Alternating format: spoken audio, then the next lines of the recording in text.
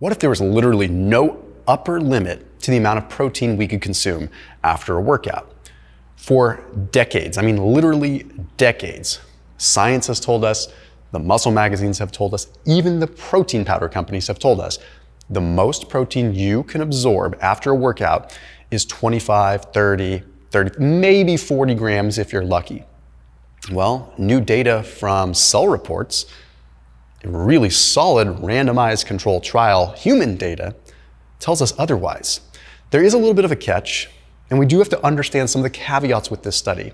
So in this video, we're going to break it down. We're going to break down what happened in this study, but what it means for you and how much protein you really can have post-workout. Because I'll tell you right now, you can have a lot more than we've been told. In essence, we used to think that there was a cap, and it made sense. We used to think if you have 35, 40 grams of protein, that is it. Anything else above and beyond that would just get oxidized. It wouldn't necessarily turn into fat or do anything bad. It would just be a waste. It would become, quote unquote, oxidized. The amino acids would be oxidized.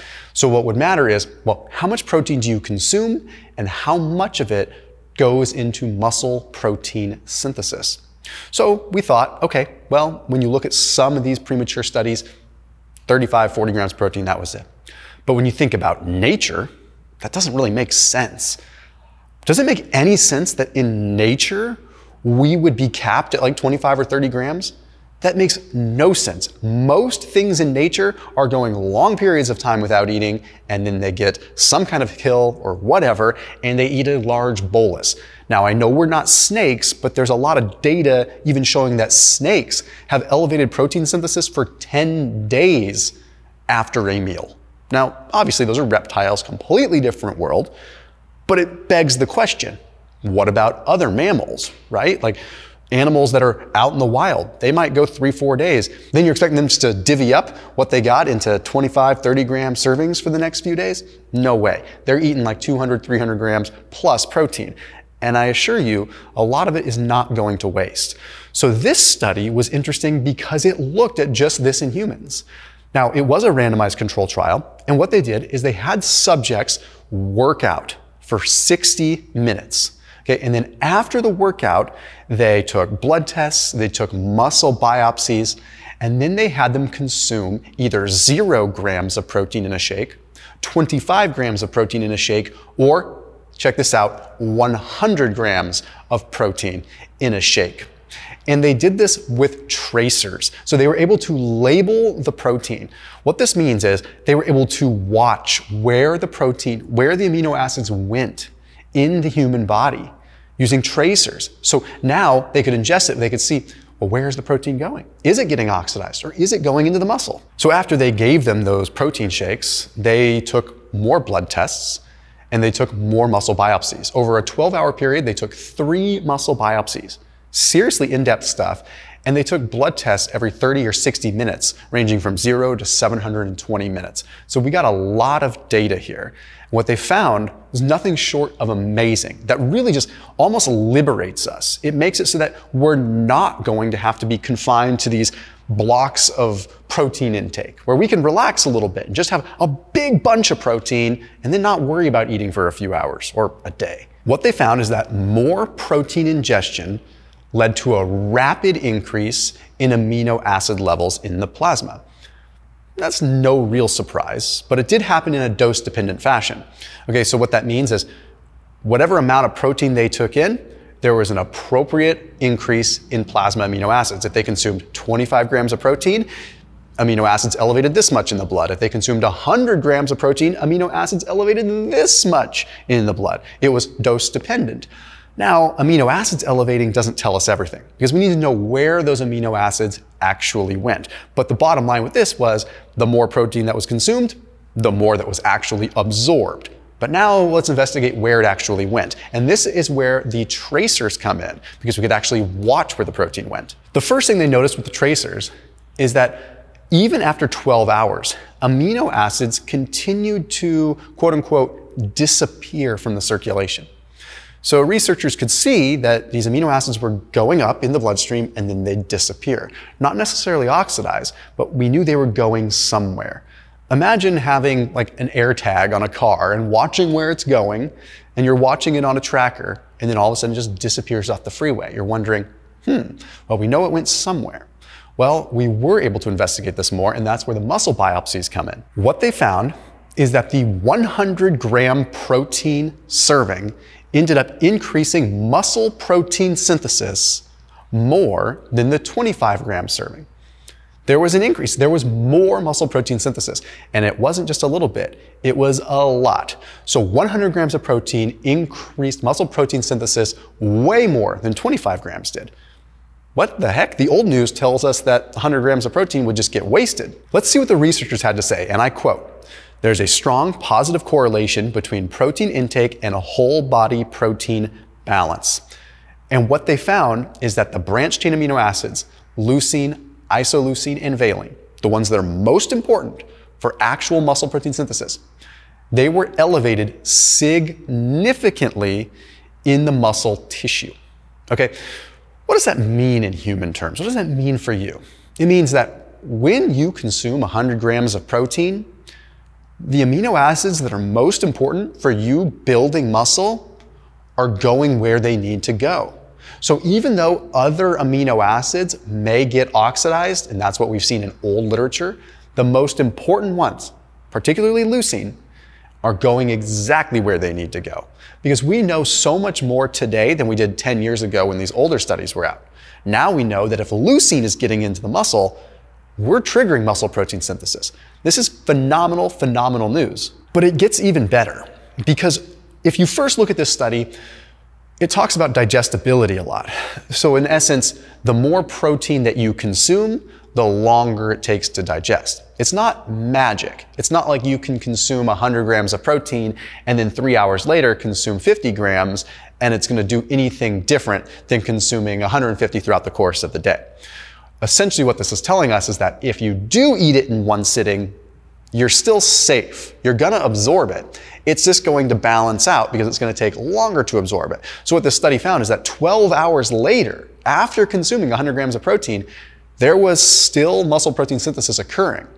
It's just because you ate more, it took longer to digest. But what this tells us, you don't need to be eating every 2 or 3 hours. If you eat a lot of protein post-workout, you're good for a lot of the day. But this study also demonstrated that even in the first 4 hours, when subjects had more protein, they had 20% more protein synthesis in the first 4 hours. So just having more protein in the first place sent a stronger signal in the first 4 hours. And then the following 4 to 8 hours, the following 4 hours, there was a 40% increase. So no matter what, eating more protein signals more of an anabolic response in the short term and in the long term. Now, if you look at the kinds of protein that they consumed like a milk protein isolate in this particular case. Milk protein is like 80% casein protein, which digests slow. So perhaps they were having a longer digestion simply because of the type of protein. If you were to add a whey protein into that mix, you'd put yourself in a spot where you'd have a big spike in the beginning and then have a long duration burn afterwards. So we do need to talk about what happens in this study and how that translates into what you do specifically, but I'll lay it out right here as far as the protein is concerned. I would recommend whey protein post-workout because it absorbs fast and the muscle protein synthesis and the signaling is going to be really high. And then you'd want to combine a slower digesting protein right after that. So it's like whey protein shake and then maybe lean beef right after that, or lean chicken breast, a meat source.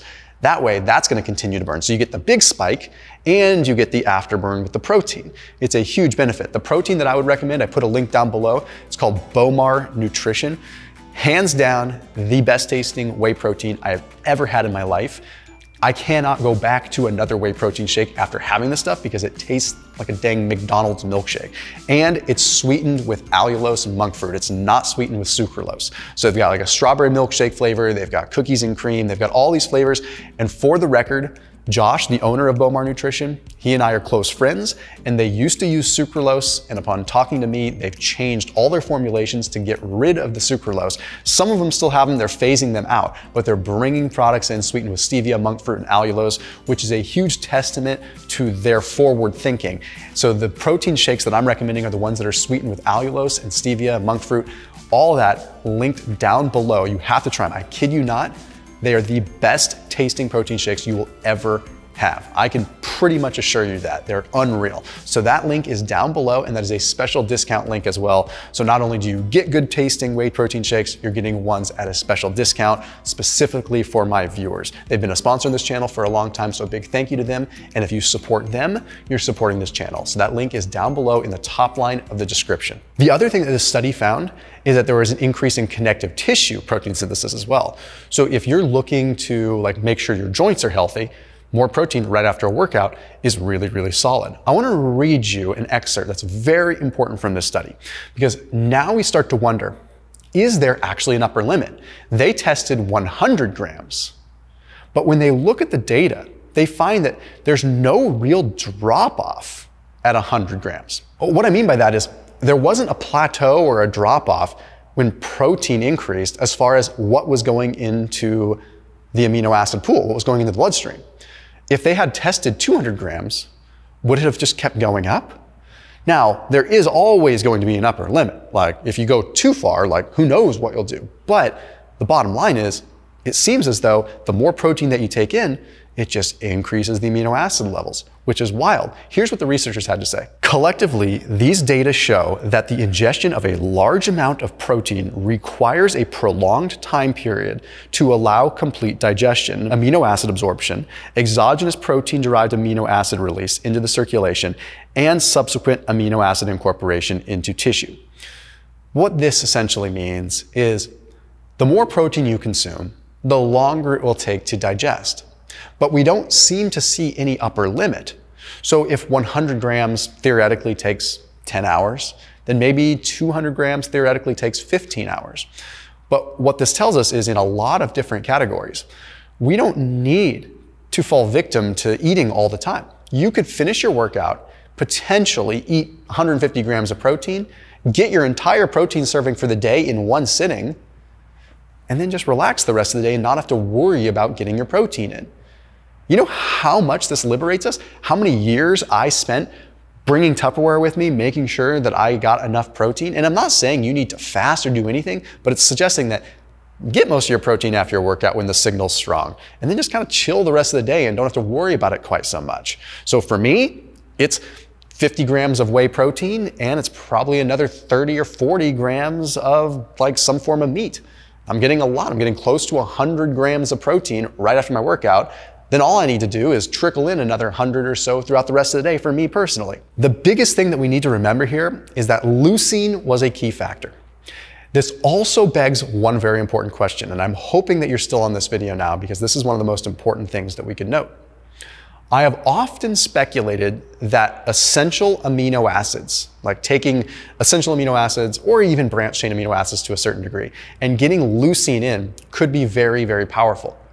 If leucine seems to be the most powerful thing that they've seen here with these tracer studies, then maybe adding essential amino acids or branched chain amino acids, if you want to go that route, there's some flaws there, with your post-workout, maybe you're increasing leucine availability even more. Because there's older data that suggests that leucine can increase muscle protein synthesis of protein that it is co-ingested with. In other words, if I had a protein shake and added leucine to it, it would increase the muscle protein synthesis of that protein shake. So maybe what we need to do is consume protein, and if we don't have the ability to eat a lot of protein just from a stomach distensibility side of things, like we're full, pound a little bit of essential amino acids or something and get the leucine even higher. We could speculate that you get even more of those aminos, particularly leucine, into the actual tissue. The goal is to get as much of that muscle protein synthesis as we can. Not just whole body synthesis, but isolated in the muscle. And that is where leucine matters the most. I will see you tomorrow.